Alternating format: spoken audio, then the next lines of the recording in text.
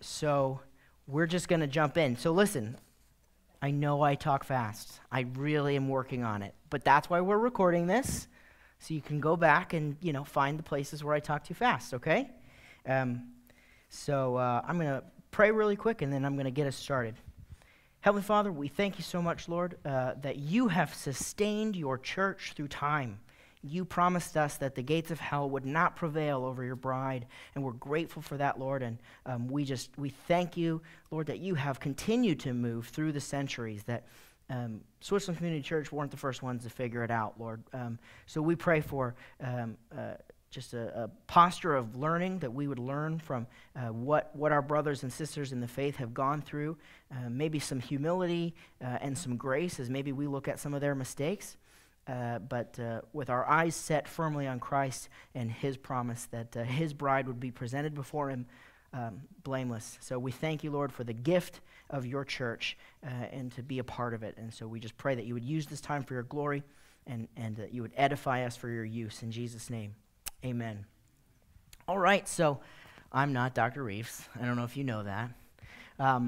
But I can say that his teaching changed my life. I was a much different person beforehand. I had no concept of church history before I met him. I just figured, hey, everything was bad for 1,500 years, then Luther kind of did okay, and then Billy Graham came along and we started to figure it out. Right? And that's not fair. So my task tonight is to get us to the Crusades, and here I want to state my goal. I want Christians to be able to speak about the Crusades confidently and intelligently. A lot of times, Christians, when they enter the marketplace, we kind of just, the Crusades get brought up, and Christians go, yeah, I know. Yeah, we did that.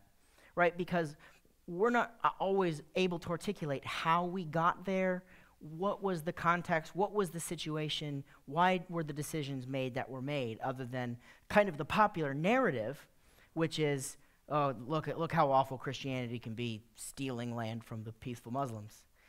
This is not going to be Muslim bashing, but it is going to be an honest assessment of the historical past. So where did we end? We ended about the Council of Nicaea last time. Is that right? The first council of the church. So that's going to be important to our context, okay? So I'm going to take us to the Crusades as succinctly as I possibly can. So what Constantine embodied, right, was the joining of church and state. It was the first major experiment in that philosophy. It had never been tried before on a grand scale. Constantine united the Eastern world with the Western world, became emperor, and Christendom, the kingdom of Christianity, was taken over in both. But the life of the church wasn't always right on par with what Constantine wanted to do. And after his death, the church continued to be focused in the East, focused in Constantinople, right here, primarily, while the governance of the world was focused here in the West. Now, the reaction to Constantine's philosophy that Christianity is going to make all of the decisions, what you started to see was your learned Christians, right, those who really studied the Bible, for the most part, took off. They didn't want to be a part of this plan where Christianity was making all the laws. So monasticism, this idea that Christians would step aside from society, developed because, as a direct result of the way Constantine wanted to marry church and state. Your monk said, that's not the way things should be done, and they retreated. That's an interesting concept as we think about America, which is in some ways a revisiting of Constantine's idea of a Christian-governed land. It might be the gut reaction for Christians to step back, to step aside from society, which had pluses and minuses. So during this time, down here at the north of Africa, you begin to see these communities of monks start to form, and the time of the Desert Fathers came about. These monk communities that were hidden away in the desert where they would leave society to go find wisdom. And this is where all the great writing, the great wisdom of the church started to develop. So meanwhile, the culture of Europe and Asia Minor, it began to be this weird amalgam of how the church makes decisions for the state and vice versa. Well, the problem with that is languages, right? Because the West is going to be primarily speaking Latin, and the East is going to be primarily speaking Greek. And eventually, over time, even though there was a closeness under Constantine, without that super strong leadership, we're going to see that divide start to happen again.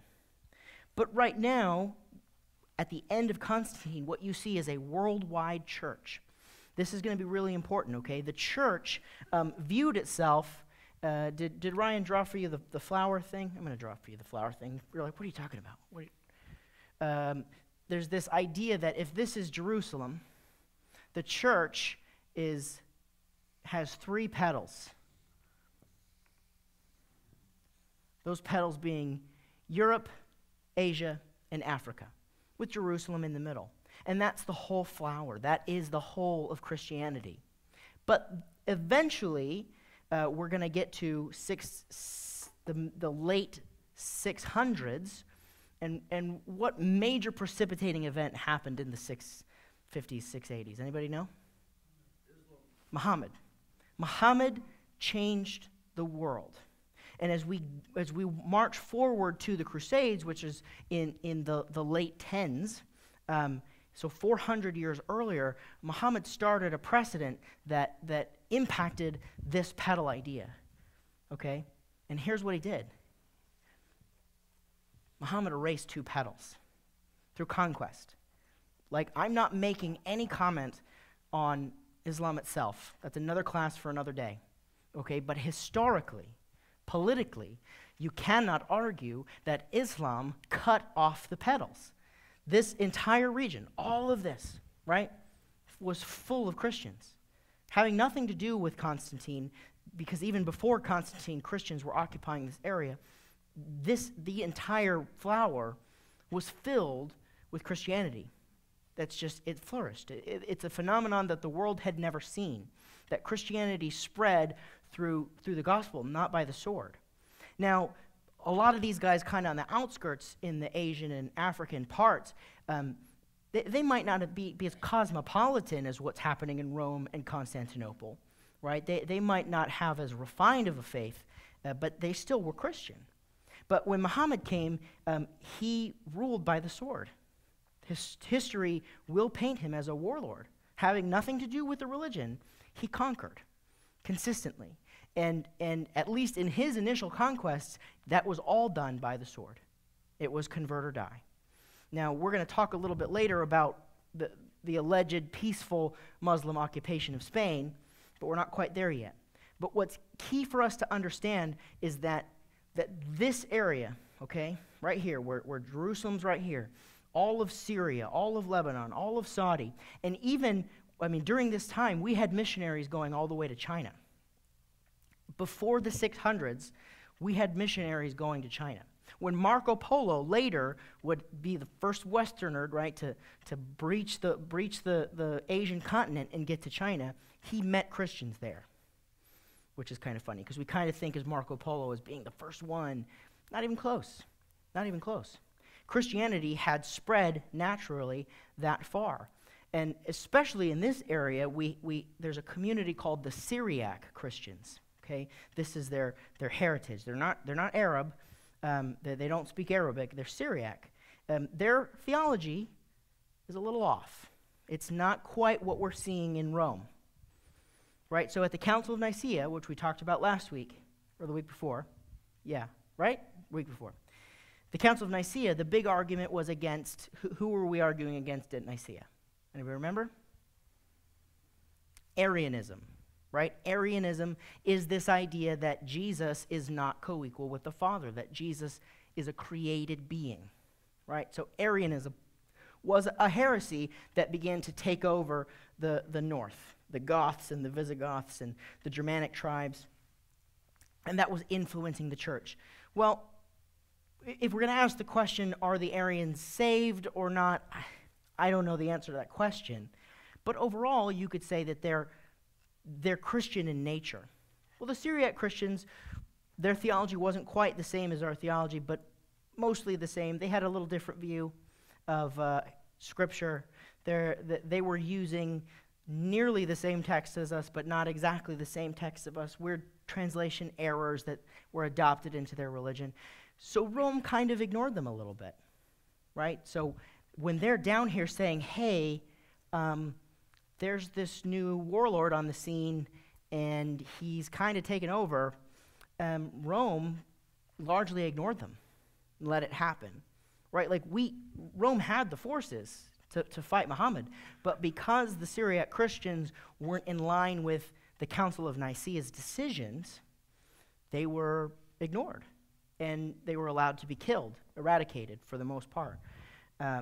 There are some stories of small Christian communities that maintained during the time, but for the most part, they were killed. So why does that matter?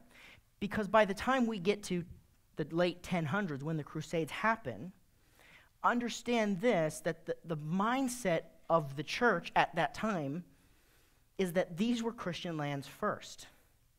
Now, this is not taking the Jewish part into the equation, okay? That they're just not thinking about that. But the first thing I want you to get about the Crusades is that this is a story of retaking and rescuing those under oppression. That's how the war started. We're told over and over again by pop culture and the media that the Crusades is all about Christian aggression. That is nowhere near the historical context. They were rescuing those who had been taken advantage of at the point of the sword. Okay, so that's the first big point I want us to get as we look at the Crusades. Now, at the Council of Nicaea, in the Nicene Creed, we have this phrase that the Spirit proceeds from the Father. Anybody know their Nicene Creed very well?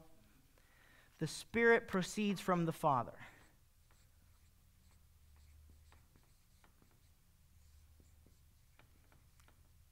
Is there more to that sentence? Anyone know?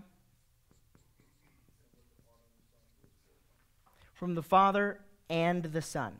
That language is very important, okay? Now, in the original Nicene Creed, this phrase did not exist, the and the Son. It was just that the Spirit proceeds from the Father. Now, if you're thinking about it in terms of Scripture, that holds up scripturally pretty well. But when you hold that up to what the church was dealing with in the north, with Arianism, which says Jesus was created by the Father, this simple phrase that the Spirit proceeds only from the Father takes on a different light. I'll draw it for you. I'm going to draw in Africa, okay? You guys get that this is Africa. I don't need this area anymore. So the Spirit, according to the Arian view, which is a big deal, proceeds from the Father, and so does the Son. The Arians would say, here is a line, that line being between the Creator and the created thing. Now let me move my stuff so you guys can see. So that has an impact on your theology, a big impact. Is the Son of the same substance as the Father? If Jesus created all things, which Colossians clearly tells us, he cannot be a created thing. And this may not sound like a big deal, but this is hundreds of years of the biggest deal, right? This matters very distinctly. So later, Rome, the Pope sitting in Rome, is going to say, let's go back and change the creed to say something more clear, that the Spirit proceeds from the Father and the Son. So what that looks like is Father, Son, Spirit. Now, while this is not the clearest expression of the Trinity, and it isn't, it does put Jesus in the realm of creator, which is better theology. Okay, a lot of times when you're looking at history, we got to be patient with our brothers and sisters from times past, and we can't grab them and say, you don't have right theology. Let's look at them on a scale of better or worse theology, okay? So here's what happened. The Pope in Rome unilaterally said, this is the way we're doing it. He added the phrase, and the Son. Now, in our minds looking back, we go, yeah, that's what popes do. So what, right? The Pope can do that. Well, in our understanding of Catholicism today, yeah, that's true. But back then, we did not have the split that we have today between the Catholic world and what we call today the Orthodox world. So this event was the final thing that split East and West forever. This is called the Great Schism. The Great Schism. So I got to back up to explain why. 1095. I'm recording now, so I really hope that was true. Yeah, 1095. Yes. Question. So when you have these pockets of community, you have kind of Eastern and Western African philosophical thought develops. How did that drive part of the conversation around? That's great. That's great. So what he asked was, if we have pockets of monks, who are spread throughout doing the great thought, how did their thoughts, the things that they were coming up with, influence the church as a whole? And to some degree, sometimes they didn't. Sometimes they kind of kept to themselves. And what you see anytime in history, that when people retreat too much, their theology kind of starts to take a left turn because they're not bouncing the ideas off the whole. Some would be sought as great mentors and local official bishops, because the church was still working in this area. Local bishops would go seek the knowledge of the Desert Fathers, and it would be incorporated into the life of the church. But you couldn't send an email. That takes time. Part of the problem with theology in the past is there's letters and couriers, and sometimes there's bandits that kill you, and theology takes some time to happen. So after Nicaea, we're going to get multiple councils where the church goes, okay, we got to figure it out. So some of the political factors that got us to the great split, the schism, are two different ways of doing church governance. Now, what happened was when the capital of the world, right, Constantine, moved the capital to Constantinople, the epicenter of political and social decision-making shifted over to Asia, shifted over here to Turkey. But the life of the church, being in Latin, was still held very firmly in Italy. So when the Pope decided unilaterally to make this change, the Holy Emperor over here in Constantinople didn't like that decision. Well, if you are of this persuasion, if you're of the Grecian persuasion, and the Orthodox persuasion, they believed that the church should be run by a brethren of patriarchs, that the highest level of the church were 5 bishops who were set throughout the known world at this time, and even though there was a pope, that pope was the first among equals, that all 5 of these patriarchs, they were all together in that decision-making. Okay, just like we have a chair of the elders, that's still a body, that's still a group. And even today, your Orthodox religions still do church that way. And we actually inherited a little of that here at this church. We have a plurality of leadership. Well, time and space, the Bishop of Rome, who was one of 5 bishops, kind of started to see himself as the most important. He was called Pope. He was the first of those brothers. But when the rest of the brothers over here said, no, we don't want to do this, the Pope did it anyway. And so you start to see that's when the Catholic Church really established itself from the Orthodox Church, because the Pope, it was all about where does authority come from. Now I'm going to get us to the Crusades, because this split matters. So they broke fellowship. They broke communion. They would no longer do communion together. There's still kind of this understanding that, yes, they're Christian over there, but over here in the West is where life is really happening. We're really what's up. So you see this split happen, and life, they just start to drift. So much so to the point that the Orthodox Church, if you really looked at it, just looks different than the way we do church. And there were other things that got us there, okay? The Pope didn't just wake up one day and say, I'm awesome, I'm putting all my power in myself. There were a series of smaller fights that happened over time. For example, in the early 10s, there was a great movement here in the Eastern Church to say, hey, we're sinning by having images in church. We're breaking the commandment about images. We got to get rid of everything. And they did. They started burning all of the images, which there were a lot of. There's a lot of great art, on the walls and on little, circles that they would hold and walk around with. The East said, we're done with it. We got to get rid of them. A little misguided, I think, maybe, but 4 of the 5 great bishops decided they were going to do that. The West said, no, we're not doing that. We're going to keep our images. What does that do for you thinking about Rome today? The Catholic Church holds very firmly to their DNA that says we do images in our church, and that's lasted for a long time. Well, that as the delineating factor of who Catholics are, that has its roots all the way back there. So this is one of the few things that led us to the point where the church just said, we're done. Now today, the Eastern Orthodox Church, which includes, it's a pretty wide umbrella, that's actually the second largest single unit religion in the world. Well, church in the Christian world. There's about 250 million people in the Orthodox religion today. For perspective, there's 1.5 billion, 1.5 to 1.7 billion Catholics. Us Protestants, there's about 800 million of us, but we're splintered into so many groups, we don't consider ourselves one monolith. So for one church, the Orthodox community, 250 million, I mean, that's pretty big.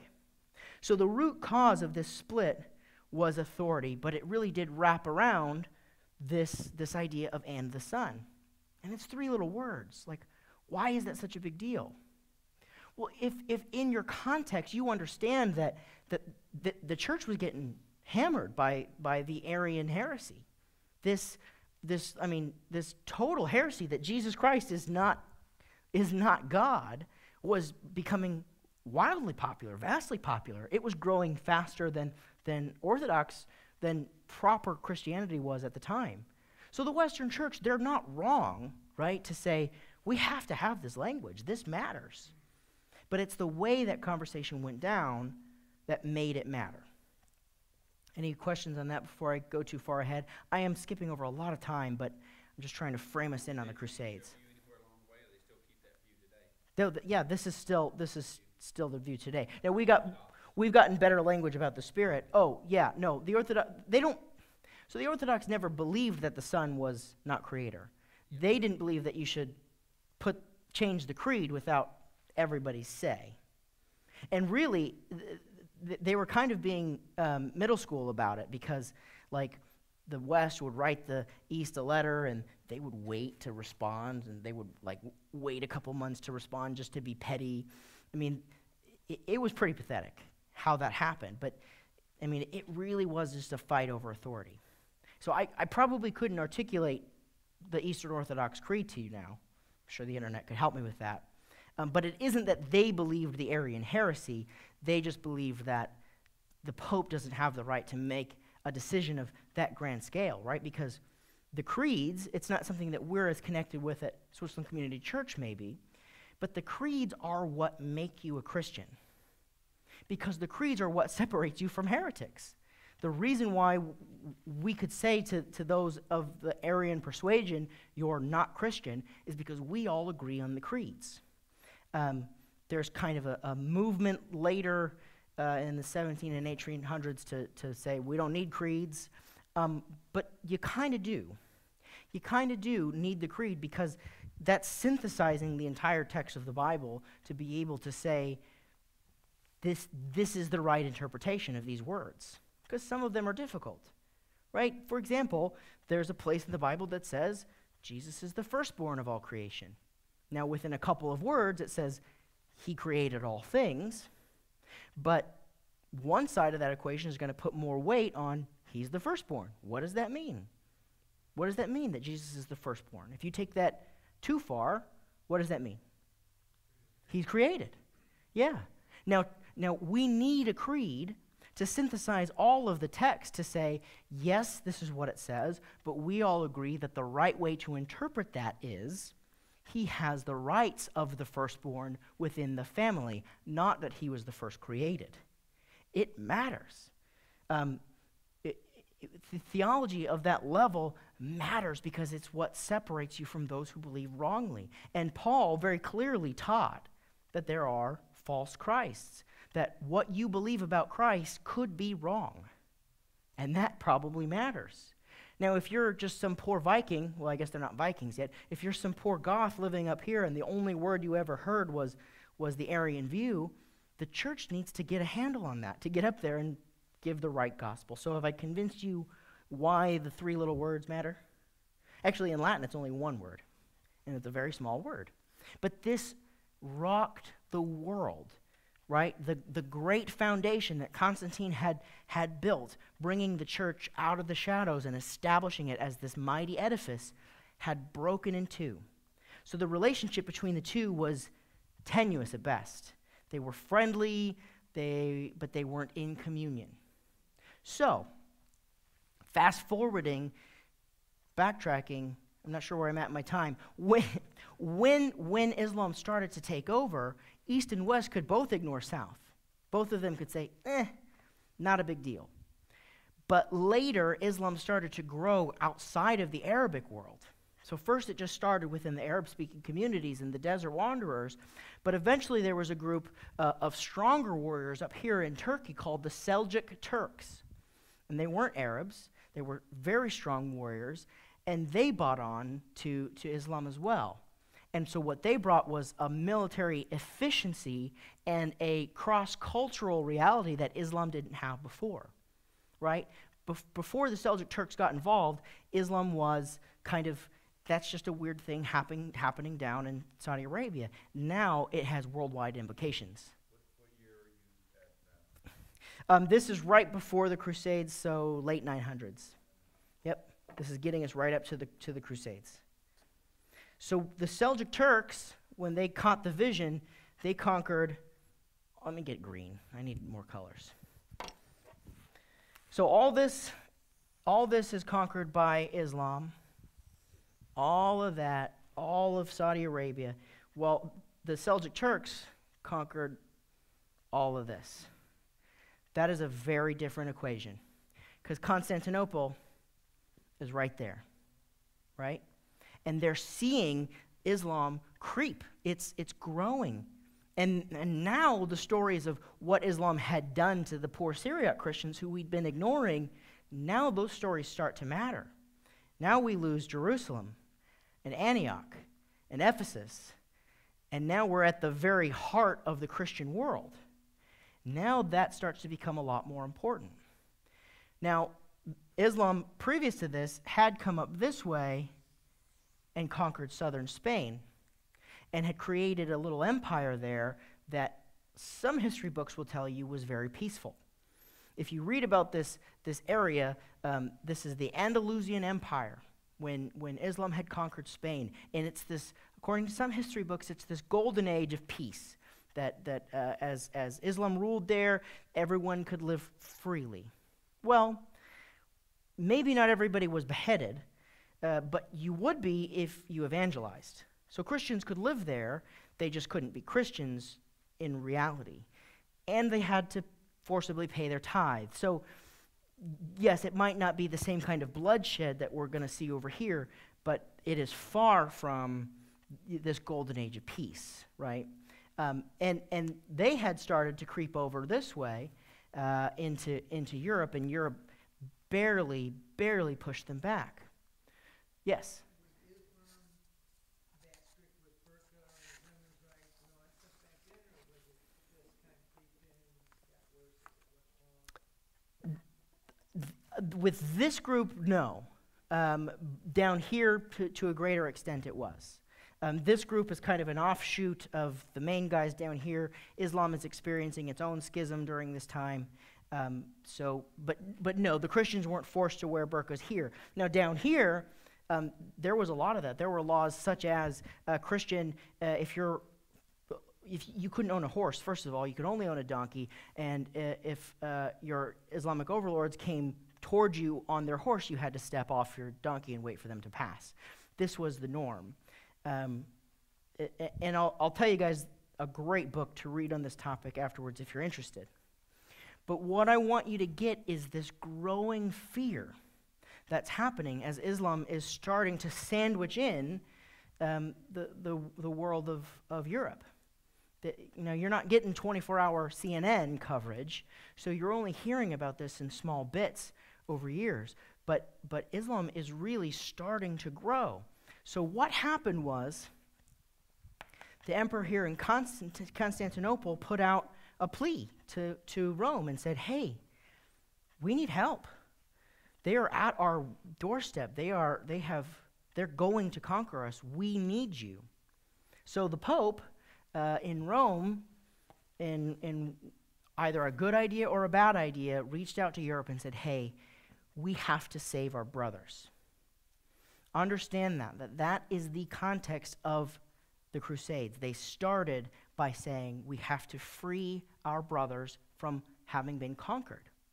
Now, the original agreement between East and West is that Europe would come, free the lands that had been taken over, not all of these lands, because, again, they never cared about the Syriacs, but just these lands that were owned by the Byzantine Empire. The original agreement was, we're going to give you back those lands. That was the agreement. Now, it spiraled off from there. I'm not trying to say that Christians didn't do bad things, okay? But I want us to get a good framework of why the Crusades happened. Is that a stretch or an arm? Okay, that's a stretch. So one thing that happened for the first time ever is the Pope during this time, as he calls out to Europe to go on this crusade, is for the first time ever was offered what's called a plenary indulgence. Does anybody know what a plenary indulgence is? Get out of hell free card or something. Close. I'm sorry, kind of related, but would I'm not sure when this happened, but would the occupation of Jerusalem have been a major issue to the Christians in the West and East? I mean, Yeah. That occupation would have been something we need to go rectify. This had that taken place? Yeah, Jerusalem had been conquered for a good long time by the time this plea for help went out. But No. nobody said, let's go. Nope, the early Christians were less concerned with that than probably even we are today. You have to understand the kind of rampant anti-Semitism that was happening in Europe at the time, because of, I think, probably all of the energy Rome put into punishing the Jews, and Christians got caught up in that. There was this big step away from the early Christians to say, we are not Jewish. So you would think, kind of from our eyes, that the first time Jerusalem was conquered, hey, we got to go get Jerusalem. But it just didn't happen. It didn't happen. Now, that is going to be a rallying cry later, but that didn't set us up. So the plenary indulgence. So within the Catholic system, after you die, and let's say you are headed to heaven, you got to do your time in purgatory. Purgatory, you get all the rest of your sins kind of burned away from you to prep you to be in heaven. And Catholic doctrine has changed over the years, whether that's like 7 years or I've read as much as 15,000 years. I don't know where they pulled the numbers from, but you're going to spend a ton of time in purgatory. Well, the Pope, having the keys to the kingdom, right, according to Catholic theology, had the ability to say, if you go on this crusade, I will give you a free pass. Total release from purgatory, not from hell. You still got to be Catholic. You still have to be in the Catholic system. It's a very different theology than ours, but total freedom from purgatory. Yes? I was just going to say, any thoughts on the merchant houses being impacted by the Islamic invasion and trade routes being disrupted? Yes, well, so you're talking about down here or Andalus? Well, the West also had, the big trade houses had economic cities in Yeah. those areas. And so when the Muslims come in, and the Pope begins to assemble, right, the force to come back and take the lands in the name of Christianity, the economic houses are very much interested. Yeah, so 100% money was a big factor, and I'm getting there. So let me back up. If you are a nominal Christian or a kind of Christian, or you're only a little bit interested in Catholicism, when you get this offer of the free pass, people who maybe didn't care that much now care a lot more. And it's because there were other interests involved. I mean, the trading routes for silk and spices and slaves had a stronger impact on them than probably like this pious idea of we need to go rescue Jerusalem. Like, we can't put two rosy-colored lenses on our view of the world. There was still plenty of corruption, still people mostly just out for themselves. So that colors, I think, the difference between who the Crusaders were. They weren't all, hey, these are the best Christians of our day. It was just kind of everybody, right? Like, why wouldn't you go? And I think that distinction matters. It wasn't the most pious folk. It was anybody could get in on this Catholic gig, which probably speaks more to Catholic doctrine having a problem with indulgences than it probably does of Christianity as a whole. Does that make sense? Is everyone kind of tracking? Again, that matters. So I say, I want to be patient with my brothers and sisters through time of our Christian brothers and sisters, but I don't internalize a lot of that crusade guilt. Because I would say, yeah, there's a problem with the indulgences. Yeah, you probably shouldn't do that. This is the craziest thing that can happen if you offer indulgences. You shouldn't do it. Do you have a question? Okay. Yes? So, were plenary indulgences a new thing, almost like a new recruitment tool by the Pope? Right, so indulgences existed before at smaller degrees. You could get some years off your time. But a full indulgence, which lasts for your past sins and your future sins, that was new. That was revolutionary. Yep. If you believe in any indulgences whatsoever, I guess that's the next logical step. Yeah, so before, and of course this issue, this indulgence issue, this will be the thing that makes Martin Luther who he is in about 500 years. This is the issue he fights against. Initially? No, I can find that for you, but I don't have that now. I'm just trying to get us to the Crusades.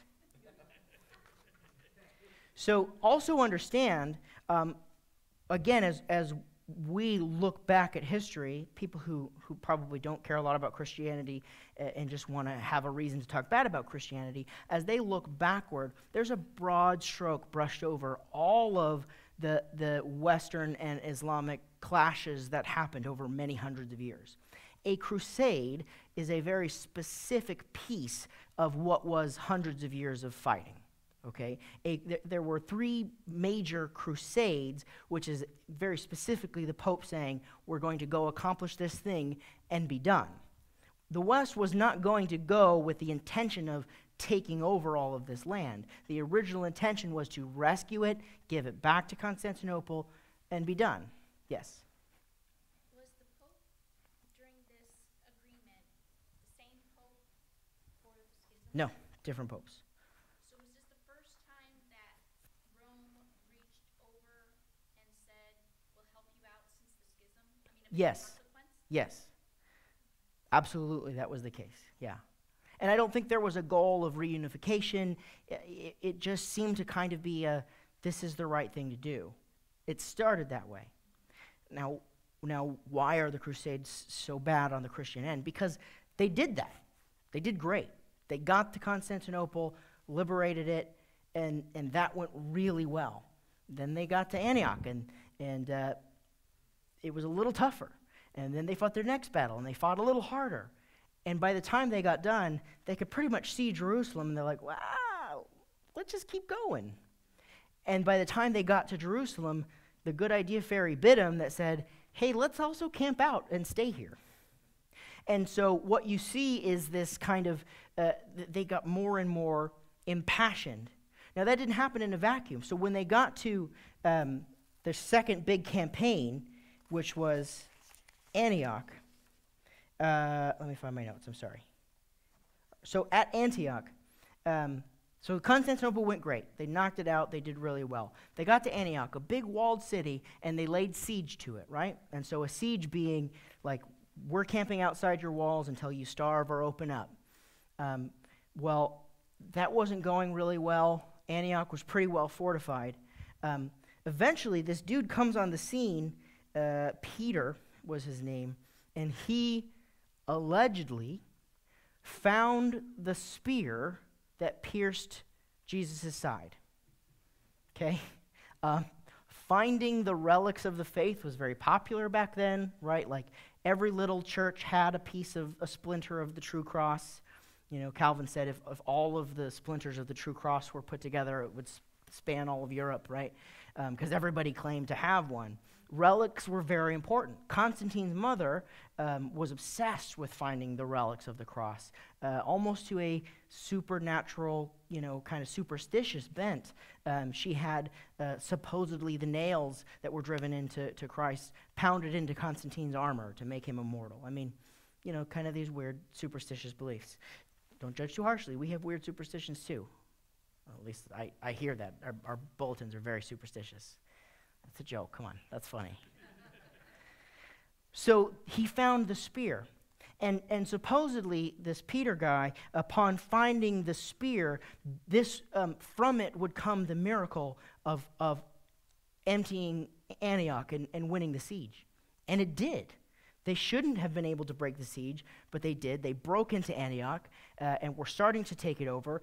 And then they found themselves besieged by reinforcements from the Islamic armies. So now they're inside the city, and all they have is the hope of the spear to get them through. And miraculously, they beat two sieges, one inside and one outside. And they kind of attributed it to God was buying into their plan through providing them with the spear. I don't buy the spear thing, but you just have to point at it and say that that's what they did. And again, Christians throughout time have done this, even in the Bible, right? There was the time where Moses held up the bronze serpent and said, if you look at this, you'll be saved. If you don't, you die. Well, at some point we read in the Bible, like they had to get rid of that thing because God's people were using that as an idol. So that's just something in our human hearts to do that. So we can't be too hard on them. So they win the siege at Antioch, and then they remember in the original call that the Pope put out, in the original call to the Crusades, he mentioned Jerusalem. He didn't say, go get Jerusalem, but it was kind of like, for the sake of Jerusalem, we should do this. Well, they took that, went a little crazy with it, and they kept going. And this is where the problem started. Because the further they got away from the original call of just handing over the lands, the more human greed and human passion started to take over what probably could have been an okay thing. If we'd stuck to our guns, handed over the land, and left, like we probably wouldn't be dealing today with what we deal with when the Crusades are brought up and the common parlance. So they got to Jerusalem, and what started to impact their theology, again, this is a plea for why theology matters, was this idea that they were bringing the apocalypse, that the Christians, in conquering Jerusalem and taking back the land, that they would give it back to Christ and they would win Revelation. Like that's what started to be a belief. So you have two factors. You have the greed and the power, and you have the kind of fanaticism that's disconnected from what the church is really telling them should happen. And they say, we're going to get to Jerusalem and we're going to make it a state. And now we're totally in the wrong place. Now we're completely off the path of where the Crusades. Now it's about taking and holding rather than returning. And in doing so, Jerusalem then becomes the football that goes back and forth. The Christian world digs in on the idea now that says, now we must hold Jerusalem. Now Jerusalem matters. To this day, right, there's the giant golden mosque sitting on the Temple Mount. And I mean, how much of American politics is based around the idea somewhere that Jerusalem is something we should value? And there are roots of the Crusades in that. So the reason the Western world gets a lot of pushback from Islam is part of this idea, this same back and forth of using the land as a football has its roots. But for some reason, Islam has kind of gotten a pass on the 400 years before the Crusades, where they were cutting off the heads of all the Christians who were just kind of hanging out in the desert. Which I don't think is fair, but that's just kind of where we are. Any questions on that stuff? Do we feel more confident about why the Crusades happened? We can't ever say that nothing bad happened. There was killing of women and children, okay? There was stealing and bad deals of land, and there all of these things were part of it. But what I want us to get is that I don't think Christianity started that fight. I really don't. Islam led by the sword, and that really mattered. Yes? Wasn't politics involved in that the feudal system, the feudal lords and everything, wanted to get rid of their extra sons? Well, yes. So a couple of things with feudalism. So this idea that the feudal lords would, have control over their lands and would have to parcel out their lands to their sons, this was expansionistic. So, but Jerusalem itself started to be its own kingdom. So Europe couldn't just parcel out that land. But to say to your younger son, go get some, yes. Also, chivalry had a really weird impact on the Crusades. The chivalric system, right? Chivalry, the code, gave you this romantic ideal of fighting for the right reasons, only bloodshed, in the right way, in the right manner. You had all these really well-trained, well-armed fighters with no one to fight anymore because chivalry had locked them into almost a weird pacifism. Now they're told, hey, but you can go crazy out there. And they did. I mean, there was this kind of unleashing. The end result of chivalry was all of those violent tendencies were unleashed. And it's almost like this weird Lord of the Flies thing that happened out there. You see these orders of knights pop up, right? The Knights Templar and the Knights Hospitaller. These orders, so the Knights Templar were a group of guys who got to the Temple Mount and said, we must keep this place sacred. We will hold it. And this order of knights, which knighthood used to be, I'm connected with the Lord here in Europe, and I'm going to protect his honor and protect. Now it's focused on the land. The Knights Templar grew in kind of power and mysticism. The Knights Hospitaller, a group of guys who said, hey, there are going to be lots of normal people, not fighters, who are going to want to start making pilgrimages here to Jerusalem. We now exist to let them get there. So they became this like courier service, a bodyguard service, as women and children would want to make pilgrimages to Jerusalem. You see these orders of knights, which were connected to the feudal system, now be connected to external ideals, and that becomes dangerous, right? Because if you don't have a Lord directing you, you're just kind of directed by yourselves. The church takes on this unconnected with what's happening in Rome, this kind of ferocity. So Christianity's reputation is now being championed by the Knights Templar, who aren't really connected with Rome. That's a problem, especially when our Christianity's whole concept up to this point is, hey, let's be unified, let's be together. Now, by the point of the sword, we have ultimately these gangs roaming around, amassing their own power, and so there is a chaos that does happen. So Christianity as a whole can't be excused from the Crusades, but certainly I hope we can explain to people who we come across, okay, hold on, we did not throw that first punch. Any other questions? I've got about 10. Yes?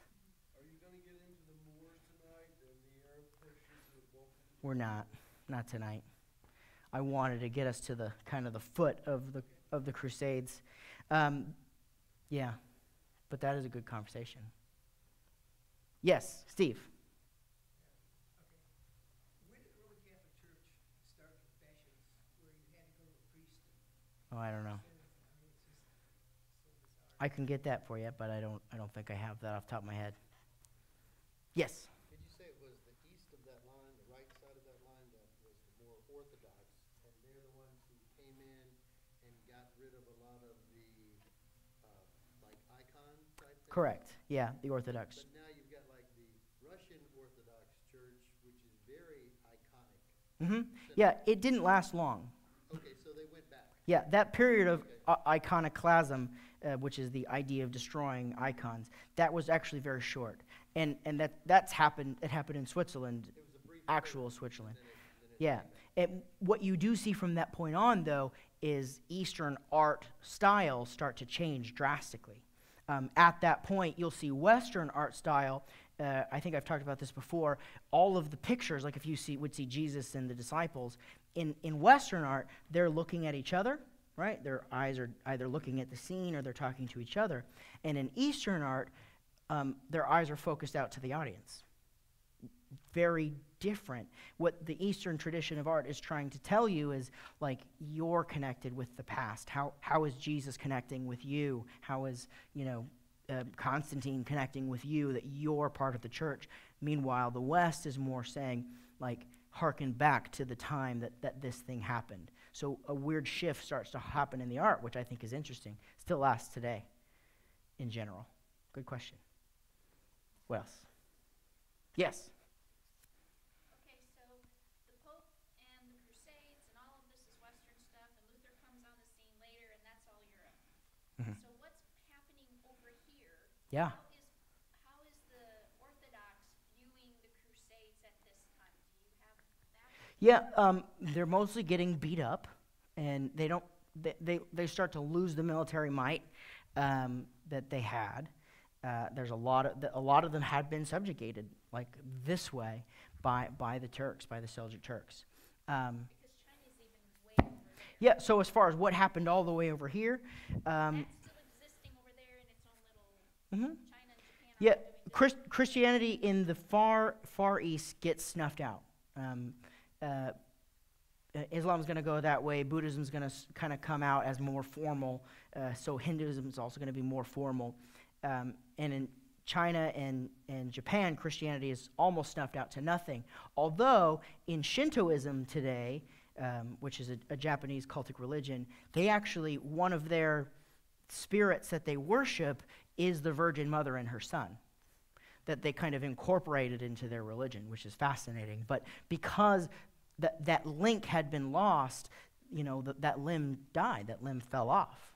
So then the Orthodox Church has always been, since that time, kind of intermixed with the Islam, and they've all been kind of sort of, because Russia never got really Islamic. It's norther. And then all of this is kind of just stayed Islam, so then Yeah, so Orthodoxy did kind of run.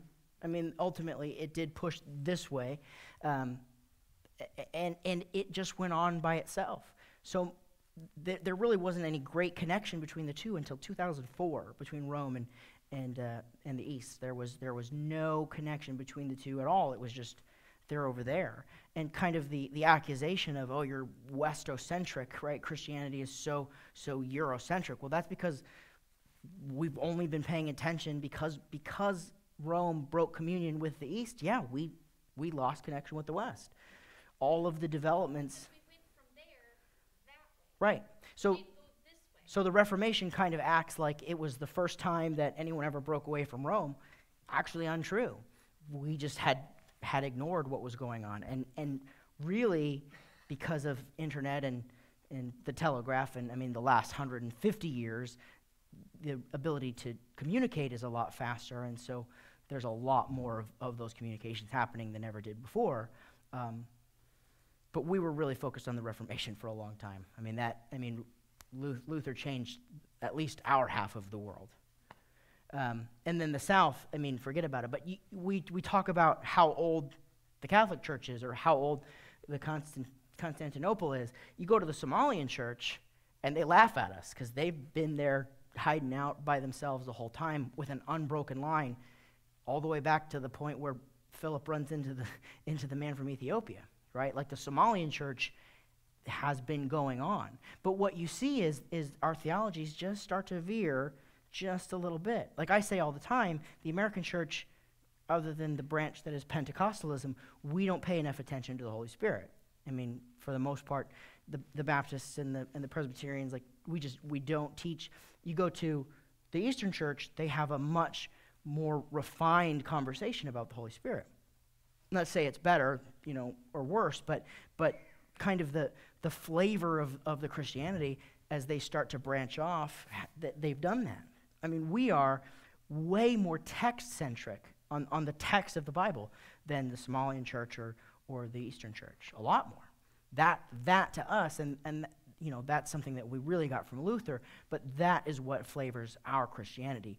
Their Christianity is flavored differently. And I'm not going to make a comment on whether or not they're saved. That's a different conversation, but it's a different flavor for sure. Good question. Yes, sir.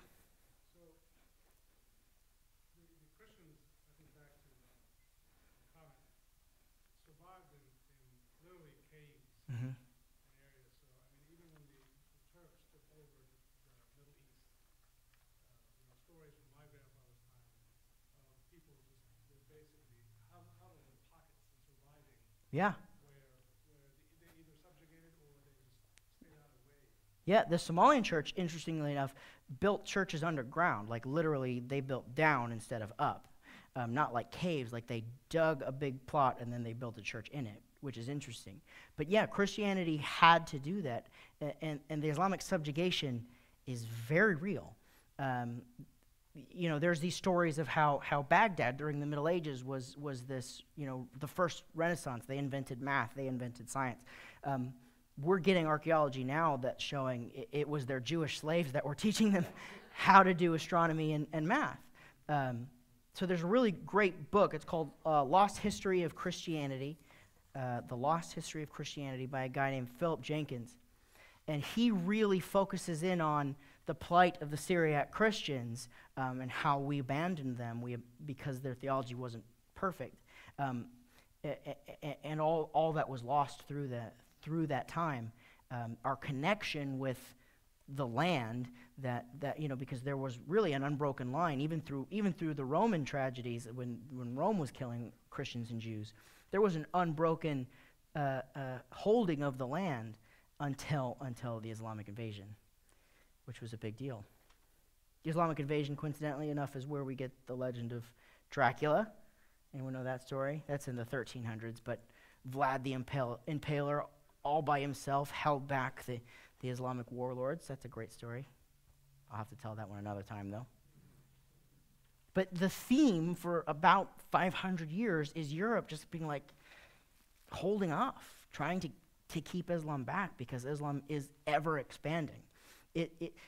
Especially the Shia sect, which is different than the Sunni sect, it is an apocalyptic religion that they will bring about the end of days by subjugation.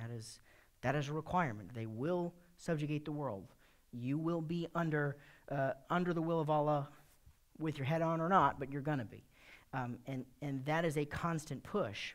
I'm not an interpreter of Islam. I have experienced a lot of radical Islam firsthand, but that is a constant theme, is that we're bringing about the apocalypse. Well, we did that too. We said we're going to bring about the apocalypse by cleansing the Holy Land.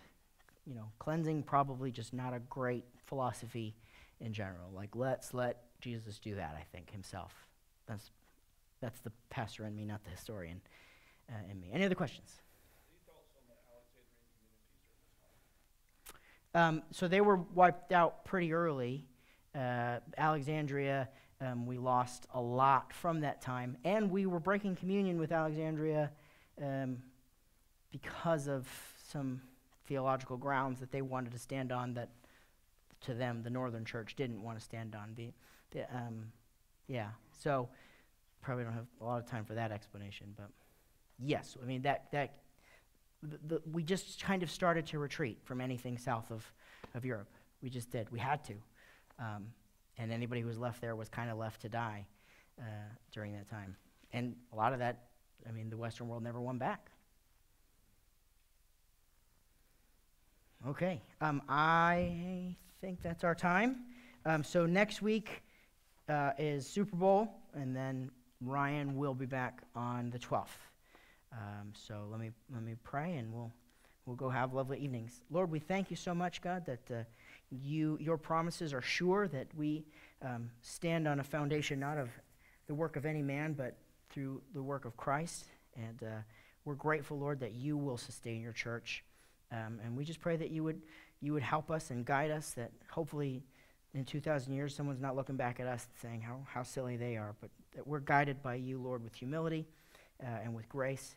I pray for all those here and those in our body who aren't here, Lord, that you would sustain us through this week, that you would give us your word and your calling in our lives, Lord, and that you would help us in every day. So we thank you, Lord, and we praise you. In Jesus' name, amen. Thank you.